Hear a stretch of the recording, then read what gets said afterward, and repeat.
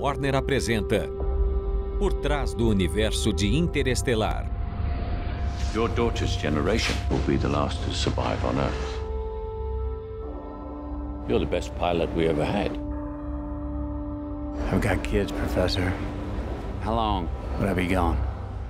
Look, one of the main reasons I wanted to do this was because my son Levi, 6, is this dreamer, and he's always asking me questions about space and travel.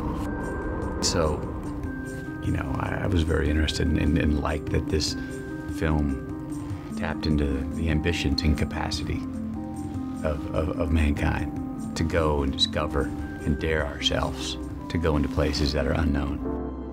Here we go.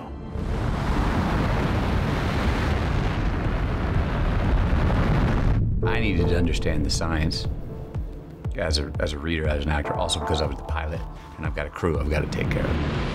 But if you don't have an emotional connection with and can understand, and I think that's in the film, what everyone can understand, can tap into what it's like to be a father and daughter relationship. If you don't click into that and you're not invested in the journey in that sense, then the science of how we do it is interesting, but you won't care as much. You have to have the heartbeat, the human intimacy of the story, you know, to go on the journey. Couldn't you have told her you were going to save the world? No. When you become a parent, one thing becomes really clear, and that's that you want to make sure your children feel safe. I started to feel like, oh, it is attainable. It is within the human grasp.